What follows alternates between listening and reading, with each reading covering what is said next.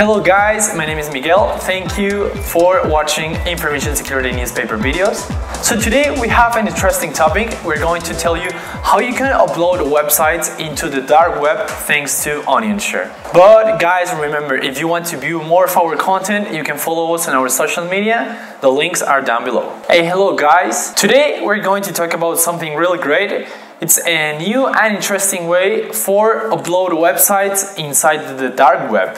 Well, as you know guys, the deep web and the dark web is all this part of the internet that is not crawled or indexed with the regular search tools like Google, Bing or Yahoo. Well, let me tell you, the main difference between the deep web and the dark web is that the dark web is much smaller and is more difficult to access on it. And well, this dark web is the place where you can find guns, weapons, drugs, and even child pornography. So the purpose of this video, guys, is to show you how you can upload a website inside the dark web, and of course, thanks to OnionShare with a temporary URL for Tor browser. So please, buddies, first of all, don't misuse this information. Well, as you know, the Tor browser was created to be one of the world's strongest tools for privacy and freedom. The Tor browser isolates each website you visit so third-party trackers and ads can't follow you. And well, that's why criminals sell illegal stuff in here. Now let me talk you about OnionShare. There's a new version available. So OnionShare was a program that was originally designed to let you easily and anonymously share and receive files from the dark web.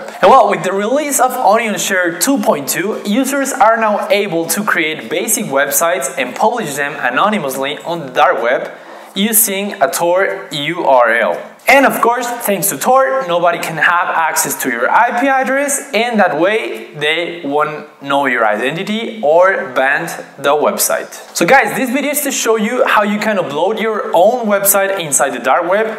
Here are some examples, and please, if you got any questions, write us down. So as you can see on your screen, guys, to publish a website through OnionShare, first you have to save the website page. For example, in here we are going to use the Twitter official login site, like I'm showing you right now. Then you have to open your OnionShare and drag the website data, such as the HTML, the JavaScript, the images files for your site into the program screen. And then you have to click on the Publish Website tab. Once published, OnionShare will display a random Onion URL that you can share with others. And finally, as you can see, we go to the Tor browser and we open the given URL. We have two more examples. As you can see, we tried with the website of HSBC and we did exactly the same. First, we accessed the original website and we saved it. Then we accessed OnionShare and we choose the files and the information of the website. Later, we clicked on Publish Website and automatically OnionShare generated a new URL. And then, of course, we go to Tor and we check the link.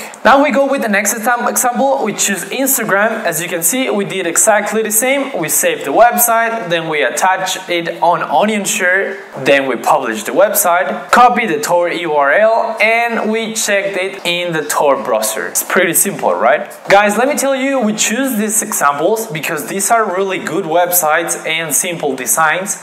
But if you want to upload better content, you can start from zero. You can program your own website. Please guys, remember that the URLs in here are temporaries. So if you want to use OnionShare to publish a website, you intend to remain online for a long time, it's important to remember that your computer itself is literally the web server. So if you turn off your website or just suspend your laptop, the website will go down. So to prevent this, you will have to use a computer that's always turned on. Or you can also go to Settings and check the option Use a Persistent Address. This means that if you close OnionShare and reopen it again, the URL will stay the same next time. So guys, that was it.